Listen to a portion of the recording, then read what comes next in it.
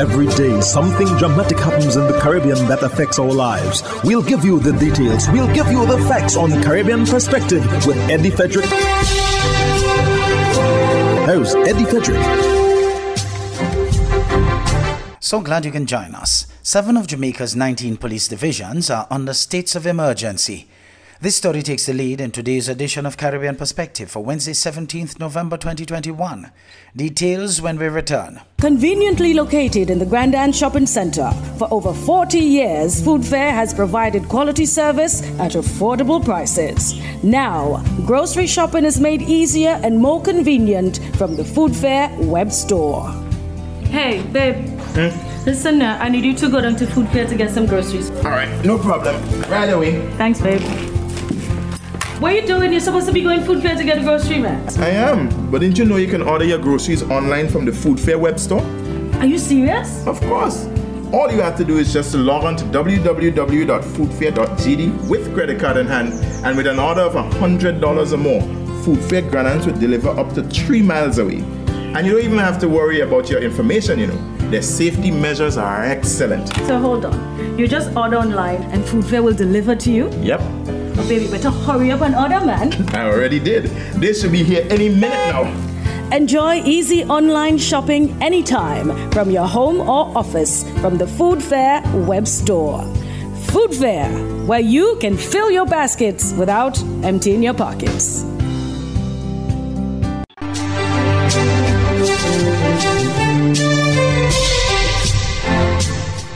Welcome back. The people of Jamaica share mixed reviews over government's decision to declare states of emergency in 7 of the island's 19 police divisions. More in this Television Jamaica news item with O'Shane Masters. Once again, the effectiveness of the states of emergency is being brought to the fore. On Sunday, Prime Minister Andrew Holness announced the imposition of the measure across 7 police divisions in a bid to cauterize the island's high crime rate. Security expert Robert Finzi-Smith believes the current measure will not have the desired effect, as before the Prime Minister made the announcement, persons on social media were already speaking about the imposition of the security measure. He says there's no doubt that criminal elements heard about the SOEs before they were declared. Another concern was the decision intelligence-based. Who are we targeting? How many people have we fully identified as producers of violence and that we can put a name and are antecedent to? Because if we know definitively who we are looking for, then their departure from the areas targeted could work to our advantage. For another security expert, Jason Mackay, he believes the detention mechanism under the SOE will be instrumental in holding on to criminal elements. Well, that's a significantly effective mechanism. If you look on Jamaica's crime history, they had the Suppression of Crime Act, as it is commonly known, that was removed in 1994. It was after that crime statistics and crime control in general started to deteriorate, because the Detention Act, where you can just arrest without having to face the court within 48 hours, is a significantly powerful tool. So I guarantee you that type of power is very effective. In other news, tourist arrivals in Antigua and Barbuda are predicted to increase significantly going into the beginning of 2022. Ragib Aparicio of ABS News has this report. Tourism Minister Honorable Charles Fernandez provided that update to ABS. He speaks to the occupancy rates at Jumbe Bay Island Resort. They said that the hotel is almost full, and it's looking very, very good going through the season. Also on the horizon is an increase in air traffic from one of the country's primary tourist markets, the United Kingdom. We also got to ramp up in December. BA will come back to 10 flights a week. Virgin, we met with them this week here. They're going to ramp up a bit. They're doing 3 flights a week. We have a new airline coming in, Frontier, on the 4th of December. In the cruise sector, the country is expected to exceed projections for calls to port. We had anticipated that they're going to be about 80-something calls. There's 1 and 2 that has changed, so it's creeping up slightly, and December is going to be even more robust than November, right? So the numbers are growing, and we should end up with roughly close to 90. On Sunday, 3 cruise vessels were docked at Heritage Quay and Nevis Pier, a record since the start of the COVID-19 pandemic. Reynolds says that number will also be eclipsed in December. There's going to be a day, I think it's December the 14th, where we're going to have 4 or 5 vessels. And by the way, and that's not counting that there are going to be days when they have the berths are going to be filled and also Falmouth.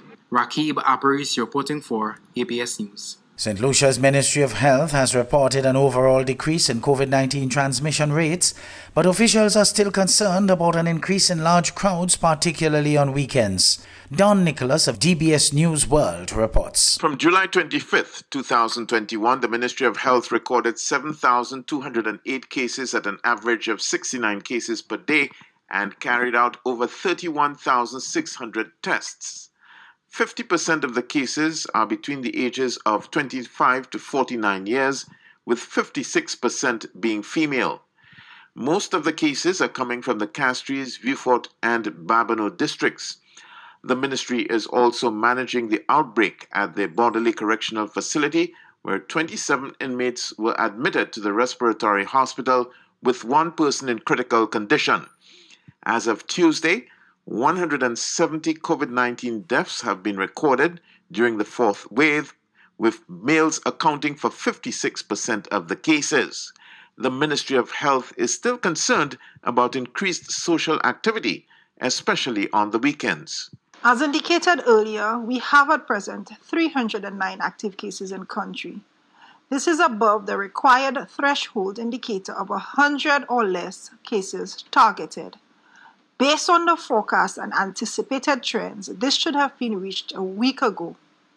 Over the last 3 weeks, we note the increase in social activities and large crowd activities contributing to the increased cases. The Chief Medical Officer highlighted the need to sustain the gains achieved in the management of the 4th wave in light of the increased transmissibility of the Delta variant circulating. We recommend a gradual transition into the high-risk services to ensure they are implemented in a sustainable way.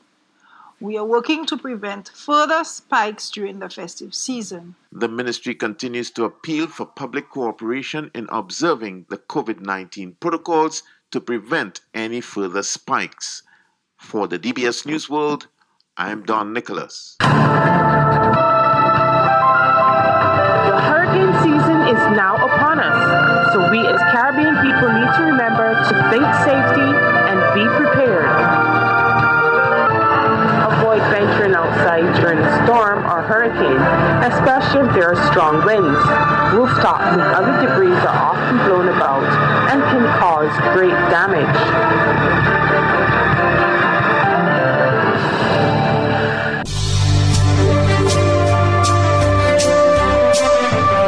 You're listening to Caribbean Perspective with Eddie Frederick.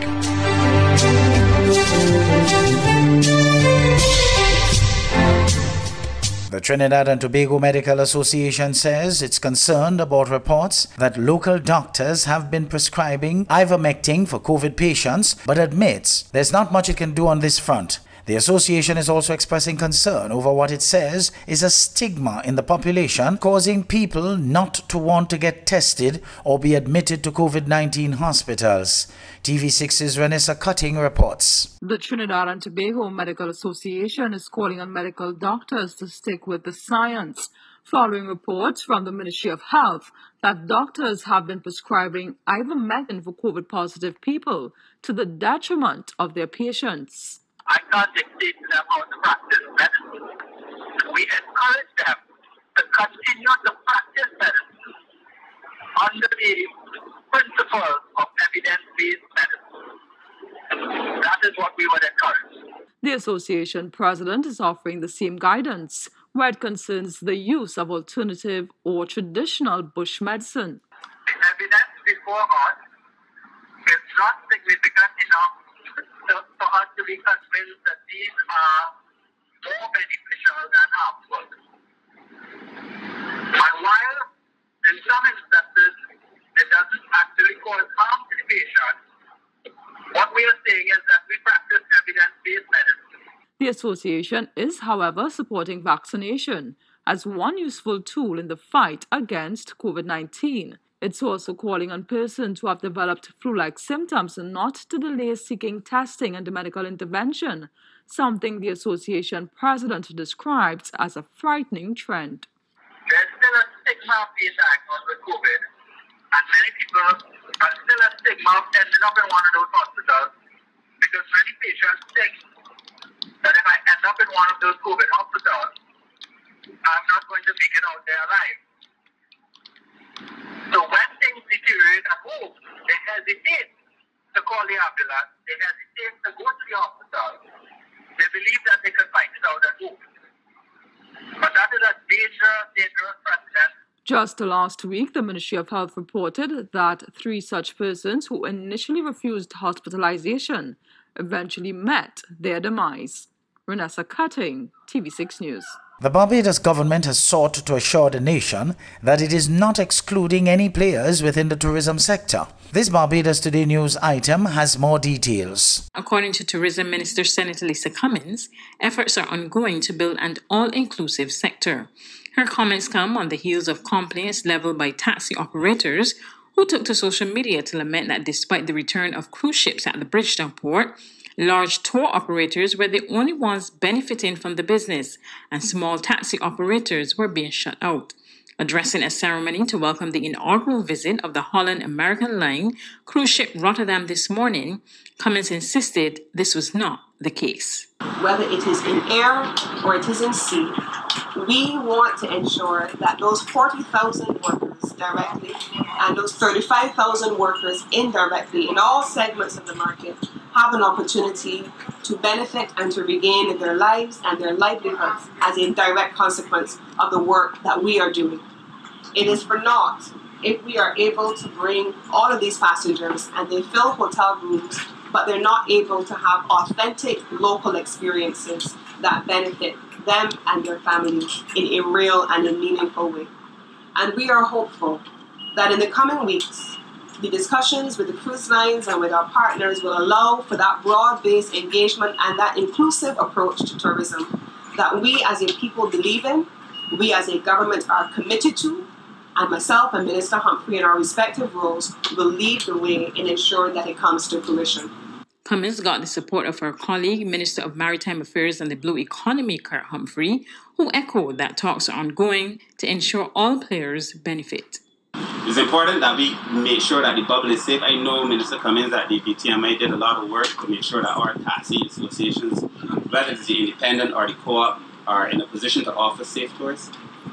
We hope that when we present or continue to present the safety that we believe are associated with these taxi associations, that you too would allow the guests to find favor with them so that we can spread the work in Barbados. Because in this country, the principles on which we are built is in relation to the environment, but it's also in relation to people. And I have a strong belief that that is the same principle by which you abide. So we will continue those conversations. We trust that as we go forward, we'll be able to make progress on these very important matters. Conveniently located in the Grand Shopping Centre, for over 40 years, Food Fair has provided quality service at affordable prices. Now, grocery shopping is made easier and more convenient from the Food Fair web store. Hey, babe. Listen, I need you to go down to Food Fair to get some groceries. All right, no problem. Right away. Thanks, babe. What are you doing? You're supposed to be going Food Fair to get a grocery, man. I am, but didn't you know you can order your groceries online from the Food Fair web store? Are you serious? Of course. All you have to do is just to log on to www.foodfair.gd with credit card in hand, and with an order of $100 or more, Food Fair grants will deliver up to 3 miles away. And you don't even have to worry about your information, you know. Their safety measures are excellent. So hold on. You just order online and Food Fair will deliver to you? Yep. Oh, baby, better hurry up and order, man. I already did. They should be here any minute now. Enjoy easy online shopping anytime from your home or office from the Food Fair web store. Food Fair, where you can fill your baskets without emptying your pockets.